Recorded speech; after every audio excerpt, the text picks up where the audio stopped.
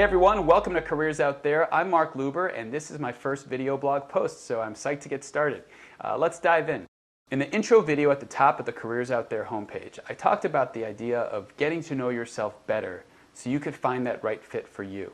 And since that really is the first step of a career search, that's what we're going to talk about in this first video. Without knowing what you're good at or what you like doing, it's really hard to figure out what the right fit is for you. So that really is a great place to start. And I think it would be cool if you guys left some feedback on the site. As soon as this video is done, write what is it that helped you find that fit for you? And if you've been stuck, where are you stuck and why?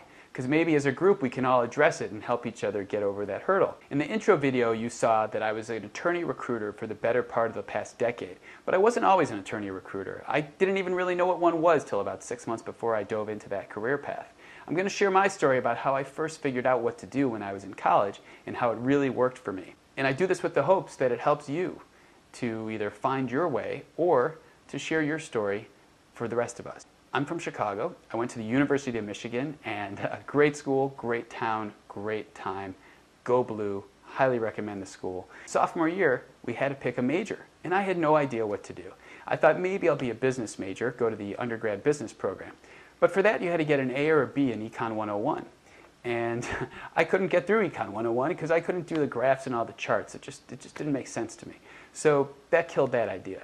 Then I had to go to the counseling department and sit down with them to kind of figure out what to do as far as a major. Just like you have a counselor in your high school, there's counselors at college too, and they can help you to find your way. I wound up getting sent to some guy who was a private practitioner, like a career consultant for young people in Ann Arbor. I think that's because I was such a lost cause that they didn't know what to do. So they sent me to this guy, and it wound up being the best money I ever spent for this 1-hour session. We sat down, and he said, I'm going to cut through all the confusion for you. I said, please, work some magic, because I need it. He said, listen, what is it that has always made you tick? What is it that has always inspired you and gotten you psyched? Since childhood until today, and at that time I was 19. Music. Music's what always gets me psyched. It's what I'm most passionate about. So he said, well, are you a musician? And I said, well, I play the guitar and piano, but it would be an insult to musicians to call me a musician. So that killed that idea. So he said, well, what about the music industry? You could work with musicians to help them build their careers. And I said, that is perfect. Yeah, sign me up. What do I major in for that? He said, well, you've got a few options. One is business school. I said, actually, I'm too dumb for Econ 101. Okay, next plan. The other plan is law school, or just undergrad, and then fighting your way in to the music industry. And I said, let's say I go to law school. What should I major in? He said, well, you could do English, poli-sci, history, psych, sociology, communications. And I said, I'm overwhelmed. I don't know what to do. Help me pick one of those. He said, well, look at high school. What did you enjoy doing in high school? What classes were you most psyched to go to? And I had two answers for that. One was my English classes. I'm someone who enjoyed sitting around analyzing the minutia of Walden Pond. And the other was my cable TV class, where we literally produced a weekly show, where we'd go out and interview people, we'd film it, we'd edit it, and then we put it on cable. And he said, all right, English or communications, that's going to be your choice. I basically flipped a coin in that session and chose English.